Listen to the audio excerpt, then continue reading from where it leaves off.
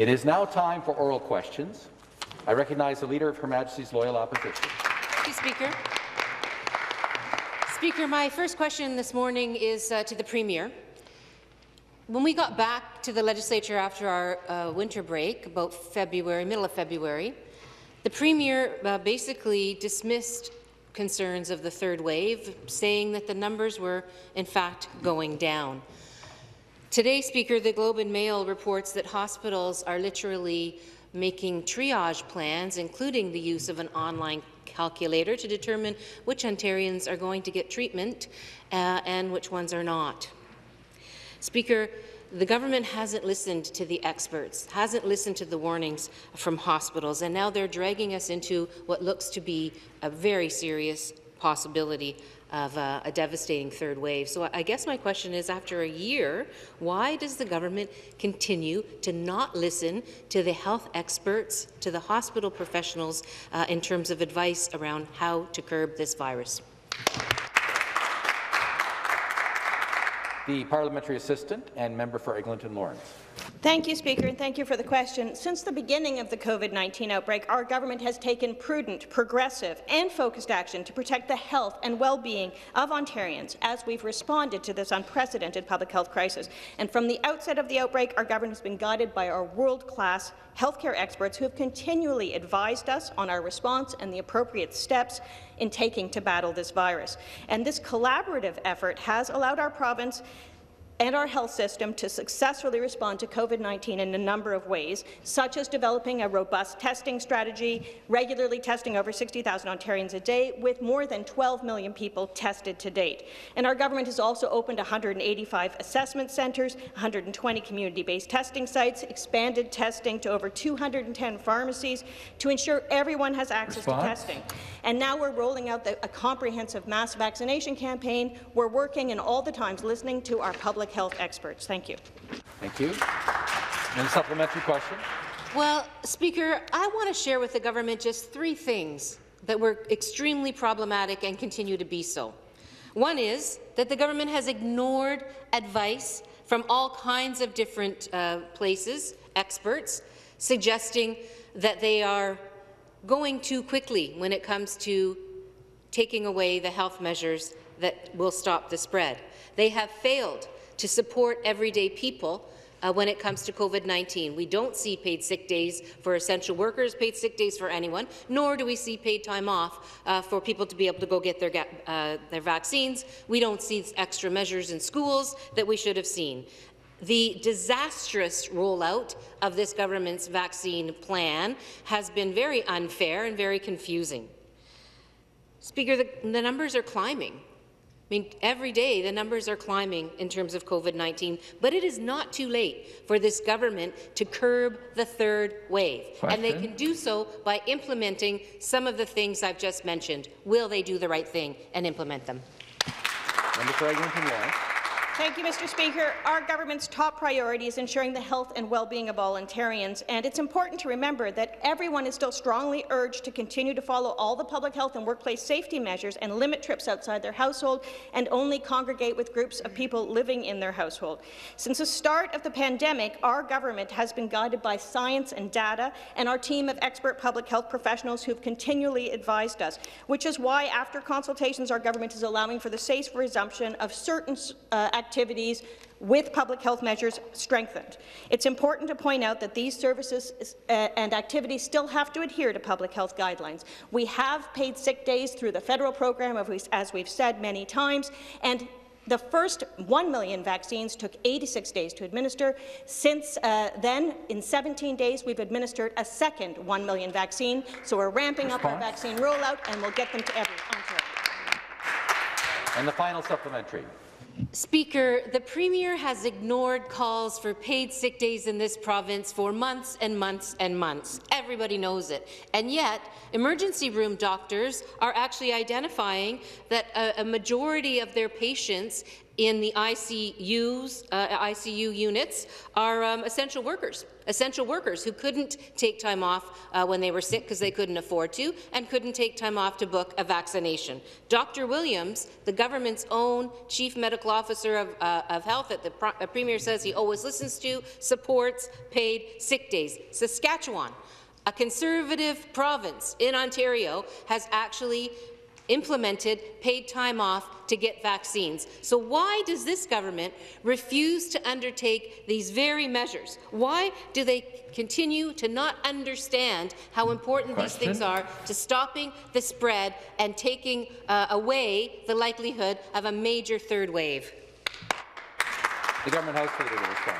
Very much, Mr. Speaker. As the Parliamentary Assistant to the Minister of Health just highlighted, of course, there are 20 sick days available to the people of the province of Ontario. What we simply will not do is take the advice of the Leader of the Opposition on this and reduce the sick days to 14 days like she and her party would like us to do. We think 20 sick days is what is important to the people of the province of Ontario.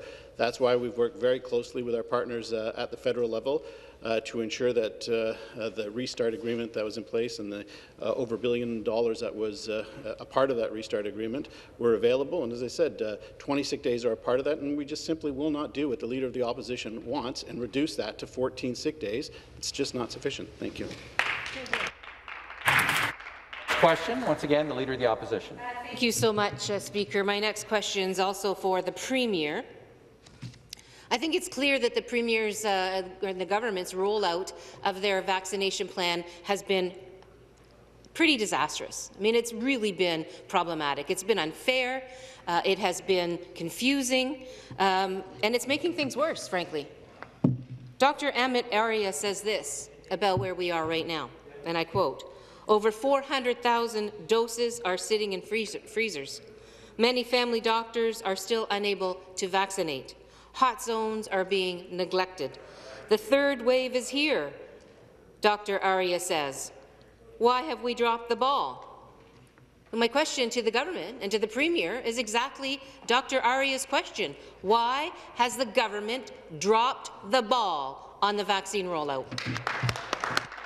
Member for Eglinton Lawrence and Parliamentary Assistant.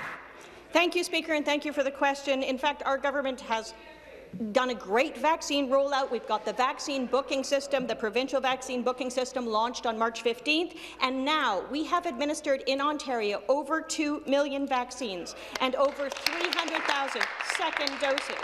And as I said before, that was 1 million doses within the first 86 days, and 17 days later, we'd administered another 1 million doses. It's important that the member opposite realize that any vaccines in freezers, and I think we've administered already 87% of the vaccines that we have, but any vaccines in freezers are actually already allocated to individuals. They are for appointments that have been booked, and we don't want people to have to show up for an appointment and find there is no vaccine. When we have more vaccines from the federal government, more vaccines will be going out quickly. We can easily ramp up to 150,000 and more daily, and we want to do that. We want all Ontarians to get vaccinated as soon as possible. Supplementary. Well, Speaker, the Premier and his government like to play the blame game, pointing to Ottawa, but Ontario is 5th when it comes to the per capita vaccination rate in our province, and we know that the rollout has been disastrous no matter what the member opposite tries to claim. Pharmacies in the GTA were forgotten. They were left off the list in those neighbourhoods that were the hardest hit by COVID-19. It's shameful. In fact, even to this day, when communities identify that they're going into crisis, they can't get an answer from the Ford government. The Mayor of Sarnia is ignored. Not only do they not get an answer, but they certainly don't get any vaccines. So this is not an indicator of a good rollout, Speaker. When will the government finally admit that they have a problem here and fix their disastrous vaccine rollout? Order. Member for Eglinton Lawrence. Thank you, Mr. Speaker, and thank you for the question. The campaign for vaccine rollout has been wildly successful, as I indicated. To this point, 80% of people over the age of 80 already have a vaccine or have booked for an appointment. And the group of 70 to 79-year-olds, 1/3 of all Ontarians in that age group have a vaccine. So we're making great strides, and all of this is, of course, dependent on receiving vaccines. The AstraZeneca vaccine that we received was 194,500 doses received from India, which was to expire on April 3rd. Those vaccines were given out and allocated to various pharmacies, 325, I believe, and also to some doctors' offices. When we have more vaccines, those vaccines will get out to all of the pharmacies. I believe we have now signed up 700 pharmacies, and we're ready to double that as soon as we have the vaccines to put in the pharmacies. We want to get them out there, and we want to vaccinate all Ontarians as quickly as possible. The final supplementary.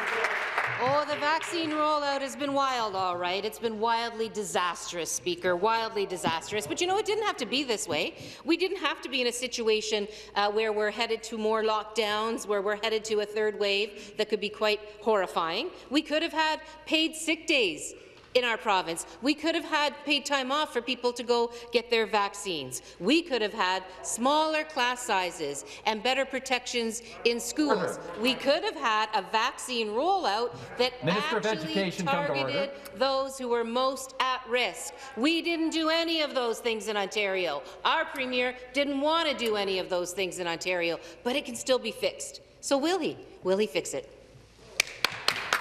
Member for Eglinton Lawrence. Thank you, Speaker, and thank you for the question. Our government has run a very successful vaccine rollout campaign, as I have said. We've launched our online booking system. We've signed out hundreds of thousands of people for appointments. We are getting the vaccines rolled out. 87% of the ones we have already been administered, and we're doing that by priority group. The member opposite will know that we managed to vaccinate 90% of all long-term care residents fully, and the numbers in long-term care have shown the results of that. Member for Ottawa the death rate has declined significantly and almost to a complete stop, which is the vulnerable group that needed the priority vaccinations and got them. And that is how our plan is working. We've moved on to the elderly, which are the most at risk because of age, and we are now moving on to other groups at risk because of age and because of transmission risk, and we will get those vaccines out to those people quickly. As soon as we have them, they will go out. Thank you. The next question, the member for Toronto Danforth. Thank you, Speaker. Speaker, my question to the Minister of the Environment. Last week, the Supreme Court made it clear climate change is real. It's a threat to our humanity if governments don't act. This government wasted $30 million going to court that should have been spent on building a real plan to fight the climate crisis. And we've learned they also hired a climate change denier to provide quote-unquote expert testimony and defend the Premier's gas pump stickers that, as you know, Speaker, didn't even stick. After losing 2 court battles and millions of dollars wasted, can the minister tell us how much public money went into the pocket of this climate-denying Trump supporter? The question is to the Minister of the Environment, Conservation and Parks. Thanks very much, Mr. Speaker, and thank the member opposite for that question. You know, since day one of being elected as government in 2018, we've worked hard to make life more affordable for families and businesses, while at the same time ensuring that measures are taken to protect the environment, which produced our Made in Ontario Environment Plan, Mr. Speaker, that not only protects land, air and water, it also focuses in on reducing greenhouse gases to achieve our Paris climate target of 30% emissions below 2005 targets, and we're well on our way, Mr. Speaker. We have a number of initiatives that the member opposite knows that we put forward to reduce emissions, such as our heavy-duty emissions testing to get the heavy-duty trucks emissions down, our emissions performance standard, which we're in the middle of implementing with partnership and approved by the federal government, which will ensure the big polluters are held accountable for the pollution they're making, but it's a fair and tough policy moving forward, Mr. Speaker, and I look forward to telling the member opposite more about our plan for the environment in the supplemental. And supplementary question.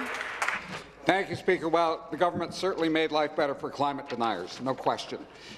This government hired Benjamin Zicker for $111,000. I want to note some of this man's opinions. Racist personal attacks on Michelle Obama, Islamophobic hatred against Muslims, going to bat for Donald Trump to deny climate change. He's so discredited that he attacked the Republicans in Congress for quietly acknowledging climate change. The government's only actions to date on climate change include millions on wasteful court battles that can only be defended by climate change deniers. Why has this government aligned themselves with climate change deniers time and again? And when will they bring in a Green New Deal to actually deal with the climate crisis in this province? Minister of the Environment, Conservation and Parks. Well, thanks again for that question, Mr. Speaker, and that the person the member mentioned is probably going to come out against our government as well. I mean, we know climate change is real, and we know it's a threat to the people of this province and the country. But what we don't agree with the member opposite is we have a different way and a plan of dealing with reducing our greenhouse gas emissions, which not only keeps life affordable for families, not only allows businesses, small and medium-sized, to stay open and compete, it also balances out with strong environmental protection, Mr. Speaker. And I've already mentioned our emissions reduction standards for industry across this province. We're also coming out with Ontario's first low-carbon hydrogen strategy. And I know the member opposite may not be supportive of that, but this is going to be moving forward another alternative to lower greenhouse gases in our communities, whether it's mixing with natural gas, a new source of low-carbon or zero-carbon emission vehicles, trains and buses, Mr. Speaker. I'm pretty excited about our hydrogen strategy coming out. This is in addition to the $20 million we put towards conserving more land throughout this province and $30 million we put towards the wetland restoration in this province. Mr. Speaker. The next question, the member for Richmond Hill. Mr. Speaker, if you consider the population growth in GTA we will experience in the coming years, there's little doubt on the need to invest in public transit. We need to get building. But it is not just accommodating this growth. Speaker, it's also about protecting the economy. This government has critical subway projects underway, all of which will stimulate future growth and job creation. Residents in Richmond Hill are so excited, they just cannot wait, especially when this month the initial business case for the Yonge North Subway's extension was released. Could the Minister of Transportation speak about the significance of this news? Thank you. Minister of Transportation to reply. Speaker, and thank you to the member from Richmond Hill for her question. We are full steam ahead on all of our priority transit projects, because now is not the time for inaction. Last week, the Minister of Finance spoke about setting the foundations for long-term economic growth, and I couldn't agree more. It has been estimated that every $100 million invested in public infrastructure supports $114 million in real GDP. Infrastructure creates jobs. Consider the Yonge North Subway extension, Speaker. The equivalent of 4,300 full-time jobs will be created each year of construction. The IBC shows that almost 50,000 people will be within a 10-minute walk of a station by 2041, unlocking access to employment and housing opportunities. This extension will connect GO and Viva, making it easier and faster for people to get around. We are working closely with York Region and the City of Toronto, and I look forward to sharing more in the supplementary. And the supplementary question. Thank you, Mr. Speaker. This is very exciting, Minister. We just cannot wait. This certainly is a compelling case for moving forward with these priority transit projects. I understand that the federal government has a role to play here too, In the 2019 federal election, the Prime Minister committed to supporting these projects, yet we haven't seen any money. Economic recovery is a priority that is national in scope, and we need our federal partners at the table with us. Could the Minister please provide an update on the status of her discussions with the federal government on the funding of these subway projects? Minister of Transportation. Thank you again to the member from Richmond Hill for her question. Our 4 subway lines are nationally significant, and they mark the most ambitious transit expansion plan in Canadian history. These are critical stimulus projects for our economy, and I know that the federal government shares this same view. So I am taking the Prime Minister at his word. We are asking for at least 40% in funding towards the priority subway projects and a contribution towards an updated Hamilton LRT. This is a continued call, not only from Ontario, Speaker, but our municipal partners as well. We've provided business cases for all 5 priority projects, and we have nominated each of them under the Investing in Canada infrastructure program. Speaker, all 3 levels of government agree on the importance of investing in shovel-ready projects. The federal government is the last piece of the puzzle, and we need them to make good on their commitment made in the last federal election. Thank you. The next question, the member for Kiewit. Good morning, Mr. Speaker. My question is to the Premier. The Yabmatung First Nation is has one of the Ontario's longest boil water advisories, and it also has a severe housing shortage. Multiple generations live in overcrowded homes without adequate heat and plumbing. Currently, Mr. Speaker, there are 17 people living in tents and shacks in the winter weather. You cannot isolate from COVID-19 in tents. Yabmatung has so far been able to stop the spread of the virus, but they need resources to stop COVID. Speaker, when will Ontario stop playing jurisdictional ping pong and address the severe housing shortage in Yabmatung with a real plan to address the crisis? Thank you. Government House Leader to respond. Thank you very much, Mr. Speaker. Look, I accept the member's criticism, and I understand his knowledge of that area, and I wouldn't even begin to pretend that I have the knowledge that he has on that. But it's less about jurisdictional ping pong, Mr. Speaker, than it is about the need to actually work together, not only with the federal government on an issue like this, but also with the affected First Nations. We've seen whether it is through housing or through the COVID action plan, frankly. There has been a lot of work that has been done, that has been accomplished by working together. And look, this is something, an issue that we inherited, and it's not just something that we inherited from a previous government. It's something that has been an issue for many governments dating back many, many years. But I am with the gentleman in suggesting that we have to do a better job working together on this, and it is unacceptable this day and age. Response? But I say very sincerely to him, we can't not work with our federal partners and with our First Nations on this. The only way we'll solve this is by working across party lines and with all partners at the table. The supplementary question. Back to the Premier. Speaker, Philip Wabus and his wife lived in one of the tents I just told you about. She was in poor health and on dialysis while living in a tent with no proper heat, no running water, no kitchen, no bathroom or toilet. She passed away this winter in these conditions, Mr. Speaker.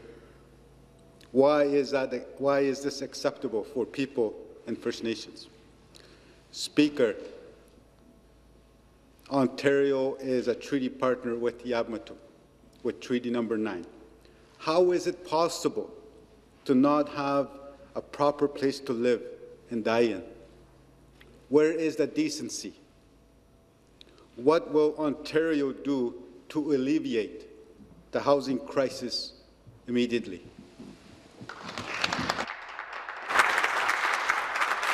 Thank you. Ask members to take their seat. And to reply, again, the Government House Leader. Thank you very much, Mr. Speaker. And again, I agree with the honourable gentleman. These are issues that have to be tackled in the province of Ontario in cooperation with our First Nations partners and in cooperation with the federal government. We can't simply work in isolation on these issues. I think the honourable gentleman would agree with us on that. He has spoken often and eloquently about the need for governments to work with First Nations and not dictate to First Nations. But he is absolutely correct. It is unacceptable in this day and age that we should have bottled water advisory or boil water advisories in the province of Ontario. I note that the federal government had promised that that would be a thing of the past. They've made some progress, yes, but they have a long way to go. It is, of course, an issue that we inherited when we took government, but it is not just the fault of the previous Liberal government. It's the fault of many governments. We will continue to work very closely with our partners. We will get the job done. We have to. And I know that the Honourable General will hold us accountable for to getting that done. Thank you. The next question, the member for Orléans. Thank you very much, Mr. Speaker. My question is for the Premier. Mr. Speaker, the Premier's thrown millions of dollars away on lawyers trying to defend his fringe climate change views. While the majority of world leaders align on the need to take immediate action, he and his government are holding Ontario back from tackling the greatest challenge of our generation. And his government is dangerously out of touch with their new reality. With a global pandemic underway and worsening effects of climate change, Ontarians need and deserve a government that prioritizes our children's future and recognizes the connection between economic prosperity, health, and the environment. Not a Premier who fights science and environmental protections to help his friends. So, Mr. Speaker, I have to ask, through you, does the Premier even believe in man-made climate change? Minister of the Environment, Conservation and Parks. Thanks very much, Mr. Speaker, and the member opposite. As I mentioned in the last response to the opposition, this is a government that believes in climate change. We know it's a threat to the prosperity of Ontarians into our future, and that's why we took measures once we were elected to come out with a plan that not only fights climate change and deals with having a clean, strong environmental protections, we've also taken the measures to balance that out with affordability and economic strength in our province as well. The member can note in our Made in Ontario Environment Plan there's numerous projects that we've moved forward on to reduce greenhouse gas emissions. For instance, I mentioned earlier about the new emissions performance standards for heavy-duty vehicles. With our federally approved emissions output pricing that is coming forward, Mr. Speaker, we're working with industry in a Made in Ontario solution that is going to lower emissions from the big, heavy polluters of this province, but also keep them competitive, keep jobs in Ontario, while we work towards our goal of 30% reduction in GHGs by 2030, Mr. Speaker. The supplementary question. Well, thank you, Mr. Speaker. My supplemental is also for the Premier.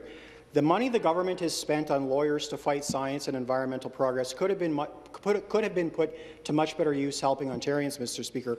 The Premier's wasted millions pandering to conservative climate change deniers by cancelling the cap-and-trade program, axing Ontario's environmental commissioner, spending $30 million to fight climate change with the federal government, spending $231 million to cancel green energy projects and kill jobs. They're selling off the Greenbelt, and, Mr. Speaker, they're bypassing environmental protections through ministerial fiat. The Premier has fined business owners tens of thousands of dollars for refusing to display the government's partisan anti-climate propaganda stickers, and the court has struck it down as being unconstitutional and a misuse of the governing party's legislative power. So, Mr. Speaker, I'll ask again, does the Premier actually believe that climate change is real? And if he does, why does he tolerate members of his own caucus, like the member for Oakville North Burlington, and other climate change skeptics in his party? The Minister of the Environment. Thanks very much for the question from the member opposite. And, I'll repeat, this government believes in climate change. We know it's a threat to the prosperity and the safety of Ontarians. Mr. Speaker, I do have to comment on the member that he made mention of. This is a government that is in current consultations now to expand the Greenbelt, one of the largest expansions we'll be undergoing in decades. That member opposite is part of a party that cut up the Greenbelt, shrunk up the Greenbelt over its term in 15 years in government, Mr. Speaker. We aren't going to do that, Mr. Speaker. We're going to protect and conserve the Greenbelt in this province. We're also going to invest $30 million to protect and restore wetlands for the province, something that government and opposite member didn't do when they were in office, Mr. Speaker. And we also have our $20 million Greenlands Partnership Program. We're working with Nature Conservancy of Canada, Mr. Speaker. We are conserving quality productive land in this province for future generations to love and enjoy, Mr. Speaker. Thank you. The next question, once again, the member for Richmond Hill. Thank you, Mr. Speaker. Speaker, COVID-19 has hit many Ontarians hard, including our children and youth. Our young ones have been facing additional stress throughout the pandemic, whether with school or mental health or more. Speaker, we must ensure that these kids are supported throughout the pandemic and beyond, and we must work together across ministries to help these children and youth.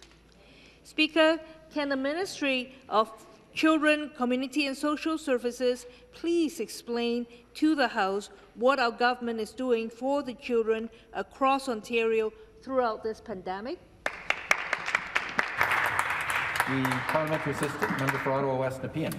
Thank you, Speaker, and thank you to the member for Richmond Hill. You know, we know that the member from Richmond Hill is a fierce advocate for seniors in her role as the parliamentary assistant, but we here on this side of the House also know that she is a fierce advocate for children as well. Speaker, the member is absolutely right. Children and youth in Ontario need to be supported throughout this pandemic and beyond. That's why, thanks to our Minister for Mental Health and Addictions, our government is making historic investments into mental health across the province, including for children and youth. This includes mobile mental health clinics for those in rural, remote communities like youth who live in Northern Ontario. And through the work of the Minister of Education, we have been working hard to keep schools safe, as well as making the necessary investments to build and upgrade schools. Speaker, we are also supporting children and youth in residential settings by providing funding for infection and prevention control. This is a cross-government effort, and we will continue working to keep our kids safe today and into the future. Thank you. And the supplementary question. Thank you very much, PA. Youth and children are the future of Ontario. Yes, we have to take care of them. And, Mr. Speaker, I thank you for what we are suggesting. However, I also want to touch on the other area that the children are particularly vulnerable. They are the part of our child welfare system. Statistics have shown that the high school graduation rate for kids in care is only 46% versus 83% of all youth in the same year. With the changes the pandemic have created, their health and well-being is all the more critical. Speaker, can the Minister of Children and Women's Issue share on what our government is doing regarding child welfare system to that children and youth who have been hit and left by the Liberals and NDP will now have a chance at success? In the response, the member for Ottawa West Nepean. Speaker, and thank you to the member again for raising that important question. Speaker, all children and youth in Ontario deserve the same level of care and support no matter their circumstances. This is no different for those who are part of our child welfare system. The Minister of Children and Women's Issues has been hard at work redesigning Ontario's child welfare system in partnership with First Nations, Inuit, Métis, and urban Indigenous partners, with the Black and other racialized communities, those with lived experiences, sector leaders, and more. And Speaker, the Minister earlier this month announced that our government was extending the moratorium so no youth would age out of care until September 30th, 2022. She also stated that our government would be developing a new model for youth leaving care so that they feel more prepared as they leave. This model is being developed with those who have lived experience with the system. We're committed to getting this done right. We're committed to our youth, and we're going to keep moving forward on this important priority. Thank you. The next question, the member for Brampton East. Thank you, Speaker. My question is to the Premier. Brampton is suffering from a healthcare crisis. But instead of acting now to fix this crisis, last week the Premier made an empty promise to build another hospital in Brampton without a single dollar in the budget or any plan. He was actually called out for this lack of plan and money and came to Brampton last Friday to clarify his position, where he doubled down and admitted that there's no money in this year's budget to build another hospital, and instead made an empty election promise to do some work on Peel Memorial in 2023. That's after the next election. People in Brampton need investment now to fix our healthcare crisis, not in 2 years after the next election. That means building another hospital in Brampton. That means investing now to convert Peel Memorial from a health centre into a hospital and properly funding Peel Memorial. Why is the Premier using Brampton's healthcare crisis to make empty election promises?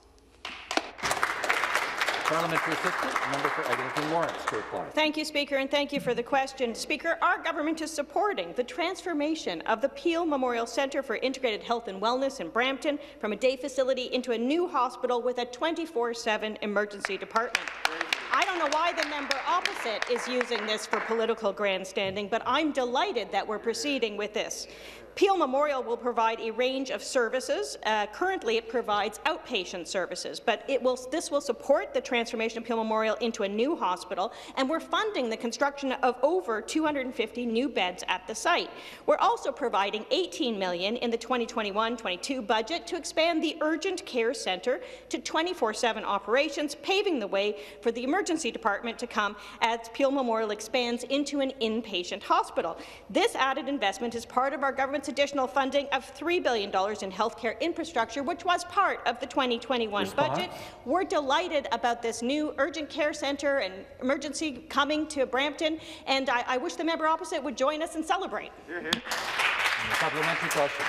Thank you, Speaker. Back to the Premier. Brampton is a city of over 600,000 people with only one hospital that is chronically overcrowded and underfunded. But instead of working to fix this crisis, the Premier came to Brampton a year before the election to campaign. What was supposed to be an announcement for a new hospital in Brampton looked far more like a pre-election campaign stop, full with fake, empty promises for a new hospital, and in addition, numerous partisan attacks against the NDP.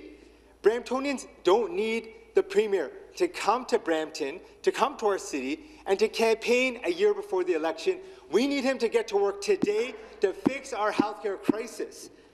Will the Premier commit today to investing to fix our healthcare crisis in this year's budget? That means investing to convert Peel Memorial from a healthcare centre into a hospital, properly funding Brampton Civic, and building another hospital in Brampton. Member for Eglinton Lawrence.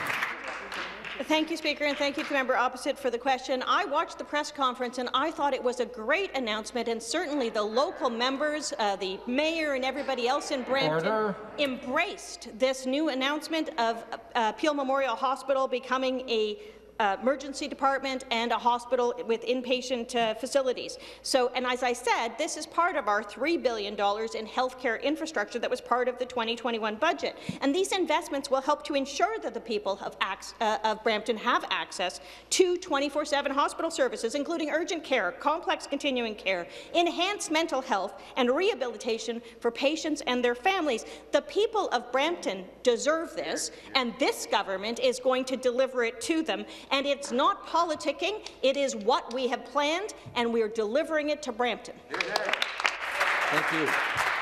The next question, the member for Ottawa South. Thank you very much, Mr. Speaker. My question is for the Premier. Ontario's ICU admissions are on the rise, and hospitals are once again dangerously close to being overwhelmed. And we're on the verge of enacting a triage protocol that, for most of us, is unthinkable. And the Premier's priority today is another campaign-style announcement in Niagara. It's as if Friday's shameless political plug on the public dime wasn't enough. For too long, the Premier has been too focused on too many other things, other than the most important ones, like the vaccine rollout. Today, seniors in Ottawa trying to book their appointment, if they can get through, are getting one in August. It's the same problems we had last week. So up until this point, we haven't been able to get vaccines into the right arms or to the right places fast enough. So, Speaker, through you, with case counts rising and the third wave ready to slam us, why is the Premier continuing to focus on campaigning? The response, the member for Eglinton Lawrence. Thank you, Speaker. Since the onset of the COVID-19 pandemic, our government has been working with our hospital partners to create unprecedented capacity and be ready to respond to any scenario.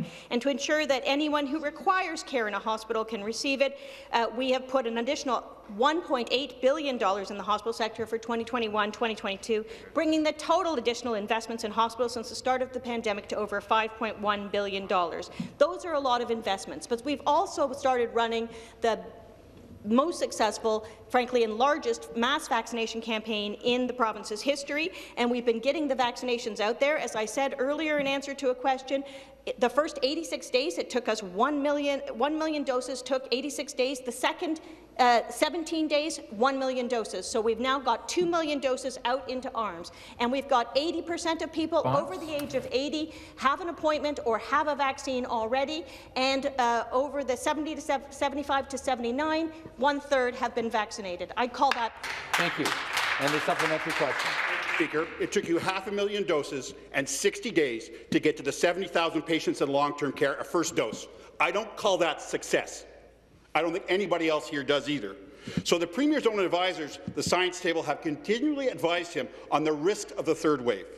The Premier has ignored much of that advice and now loosening public health restrictions. And now we find ourselves back where we were again, except this time, worse. The head of the Ontario Hospital Association says Ontario is on track to surpass 420 in our ICU units, the peak. It's like we learned nothing from the first wave or the second wave, and there continues to be no sense of urgency from this government. The vaccine rollout and public health measures require the Premier's fullest attention. So, Speaker, through you, when will the Premier stop campaigning and start focusing on the things that are most important to Ontario families? Member for Eglinton Lawrence. Thank you, Speaker, and thank you to the member opposite for the question. The Premier is focused on what matters most to Ontarians. He has been throughout the entire pandemic. He has been in front of Ontarians every day and dealing with the issues at hand, and the vaccine rollout is certainly a very high priority for the Premier, as is ensuring that our healthcare system continues to provide the care that Ontarians expect and know. And our government's top priority, as we have said all along, is ensuring the health and well-being of all Ontarians. So the member opposite should know that we're still encouraging everyone to follow public health measures and workplace safety measures and limit trips outside their household and not to gather with individuals outside of their household in order to stop the spread of COVID-19. We have been working with our public health experts to allow some easing where it makes sense, but we're providing standards to make sure the public health measures are still in place and people are following them. So we think it's very important to help Ontarians to get through these few months before the vaccines hopefully get to everybody, and we're working hard to make it a livable experience for all of us so we can get to the end of the tunnel and see that light. Thank you. The next question, the member for Milton. Thank you very much. Thank you, Mr. Speaker. My question is for the Minister of Infrastructure. Mr. Speaker, last week, the Minister of Finance delivered a strong budget that will protect the health of people of our province and also our economy. Mr. Speaker, there's been a historic $1 billion investment into broadband, and now this budget commits an additional $3 billion to help connect more communities to reliable internet service. Mr. Speaker, of course, I represent Milton, and a lot of people may not know, but part of my riding, there's a significant rural component, also a rural component of Burlington that I represent, Mr. Speaker, and I'm honoured to represent each one of my constituents. And one of the concerns that I hear each and every day, Mr. Speaker, it's from families, it's from students, it's from small businesses, and it's from farmers, Mr. Speaker. So I'm wondering if the Minister of Infrastructure can please elaborate what this commitment means to everyone in Ontario. The member for Oakville and parliamentary assistant. Thank you, Mr. Speaker, and thank you to the member from Milton, my Halton colleague, for the question. Mr. Speaker, our government's primary focus is to protect every life and every job we possibly can from COVID-19. Without healthy people, we can't have a healthy economy. Ontario's action plan protecting people's health and our economy is the next phase of our response to COVID-19. With our 2021 budget, our action plan now totals some $51 billion. Part of this investment goes directly to getting more Ontarians connected to the digital economy to ensure that nobody gets left behind. We know that there are some serious barriers faced by people across this province as they learn and work from home. That's why we've stepped up to the plate to do what the federal government has neglected to do for decade upon decade. We're taking the steps to ensure 100% connectivity no matter where you live in this great province. From Barrie to Bancroft, Haliburton to Halton, and Manitoulin to Mississauga, no one will be left out of today's 21st century digital economy. The supplementary question. My colleague for that answer. Mr. Speaker, this pandemic has shown us exactly why broadband is so important to the people of Ontario. Mr. Speaker, we've heard stories of Ontarians who try to go online to do simple things like book a vaccine appointment. Because of the poor internet connection, they're forced to book an appointment through a telephone. This is an important government service Ontario needs and deserves to be able to access barrier-free, Mr. Speaker. That's why I'm thrilled to learn that our government's $4 billion investment will help connect my community of Milton and the rest of the province. Can the minister please tell the House what other steps are being taken to ensure that all Ontarians have reliable internet access regardless where they live? Parliamentary assistant. Member for Oakville. Yeah, thank you again for the question, Mr. Speaker, and to the member. Like the member mentioned earlier, we've all heard the stories, and we can count on our fingers the number of times we've experienced drop calls, spinning wheels as documents download, and abrupt video call interruptions because there simply isn't enough bandwidth. These challenges are very real and, of course, been magnified by the pandemic. That's why we introduced the Supporting Broadband and Infrastructure Expansion Act 2021. If passed, this legislation would help connect communities to reliable, high-speed internet sooner by accelerating the deployment of provincially significant broadband infrastructure across Ontario. Did you know that 700,000 households across Ontario lack reliable, high-speed broadband? On this side of the House, we know that 700,000 is 700,000 too many. That's why we're taking action right now.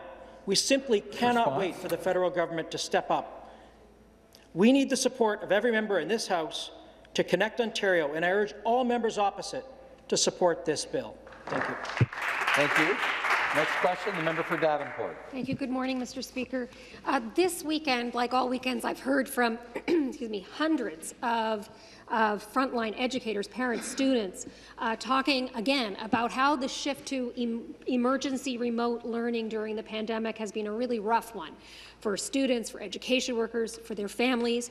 I mean, surely what we've learned from this experience is that kids need to be in school, face-to-face with teachers and education workers for their mental and emotional health and, frankly, for their academic success as well.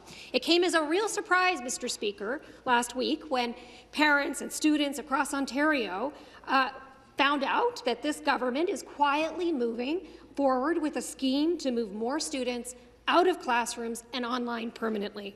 Mr. Speaker, why, after such a difficult year, when so many of our children and youth are struggling, is the Premier so set on undermining the quality of their education?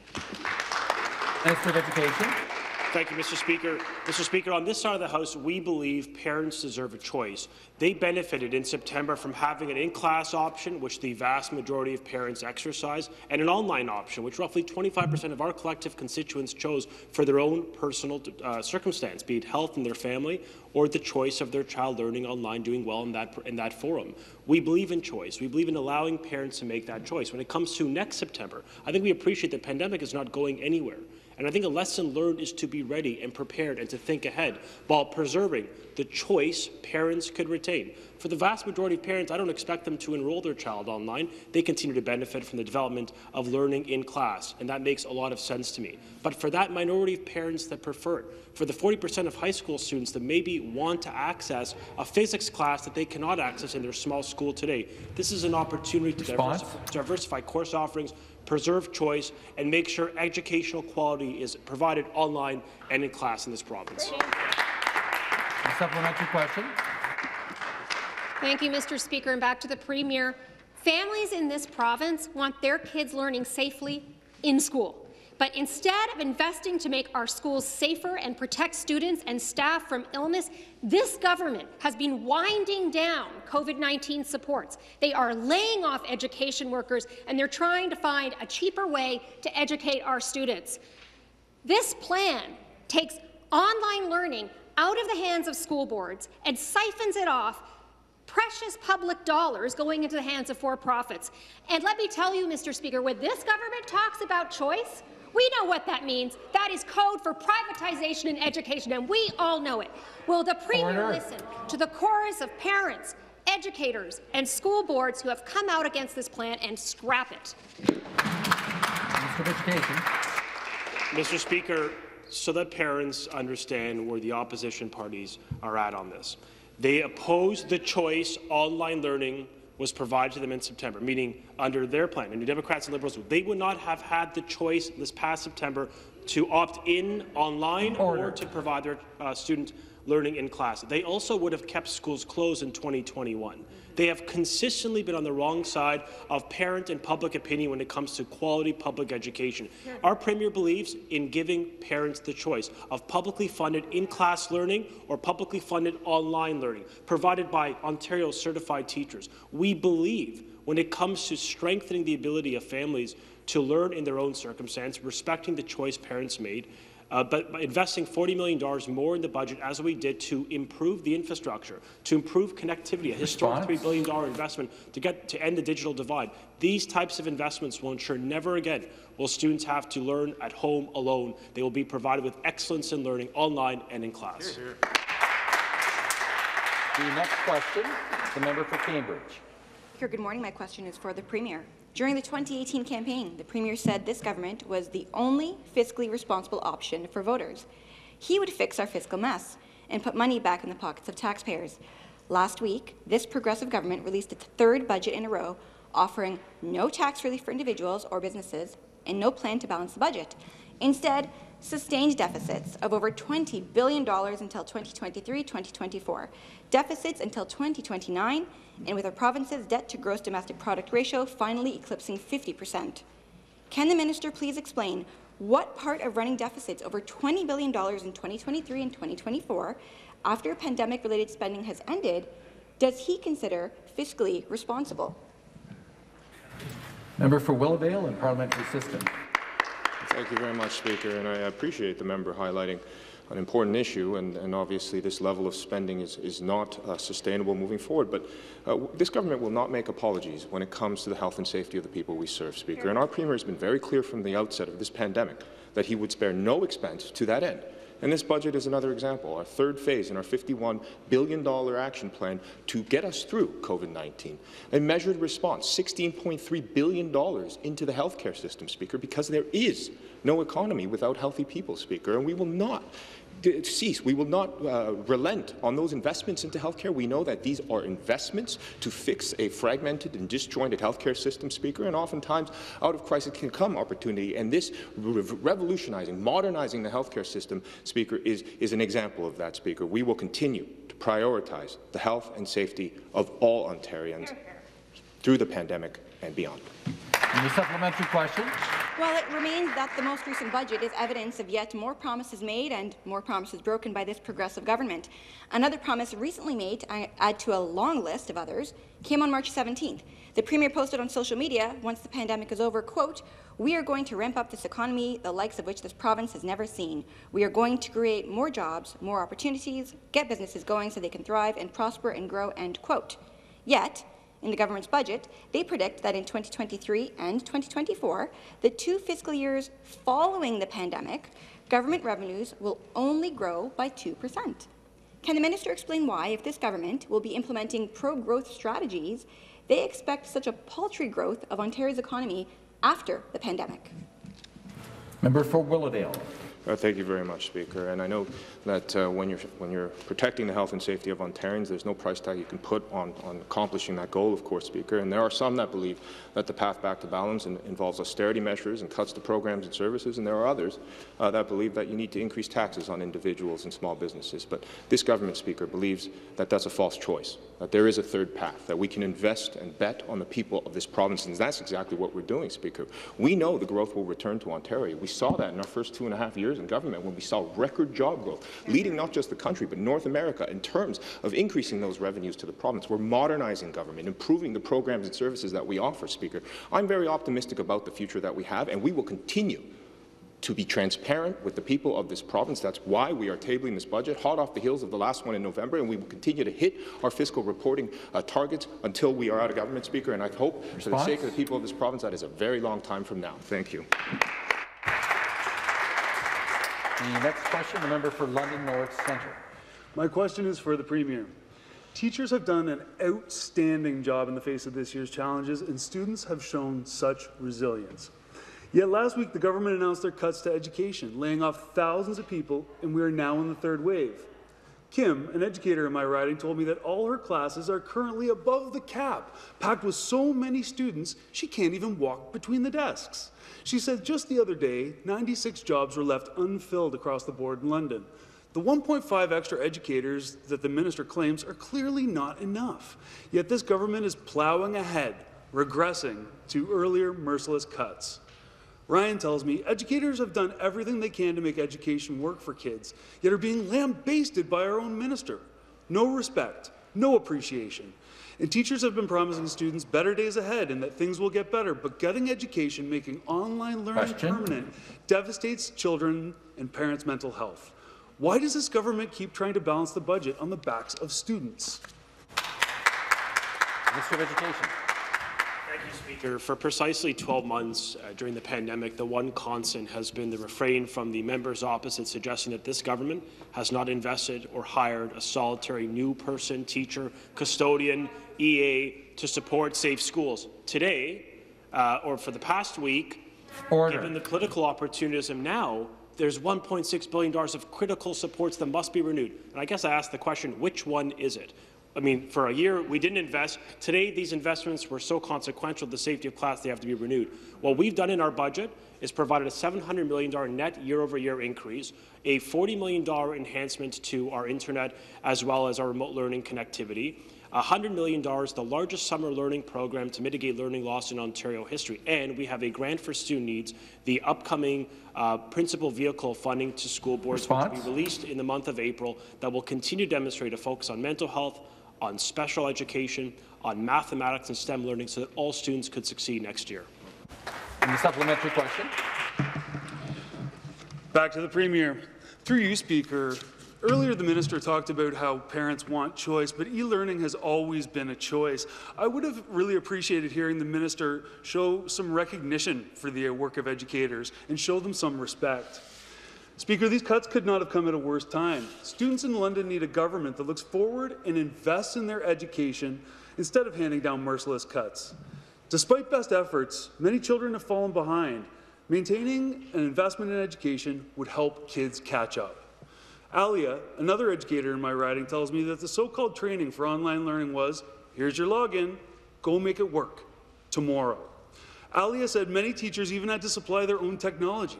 So here we are, families and teachers propping up the education system because of the government's neglect. To this day, I haven't spoken with any student or educator who has seen a public health nurse in school, despite the minister's promises. Speaker, the Liberals underfunded our education system for years. Why, during a pandemic, is this Conservative government doing more of the same? Minister of Education.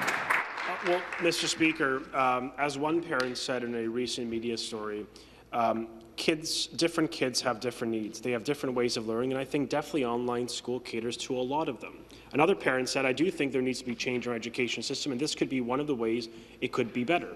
Mr. Speaker, at the end of the day, we are ensuring students have a choice when it comes to learning online and in class. Now, we are still consulting on the matter, as has been noted clearly, but I think we believe as a default that giving parents, Ontario moms and dads, the option to opt into online learning or simply to never opt in if they oppose it outright or it doesn't work for their kids.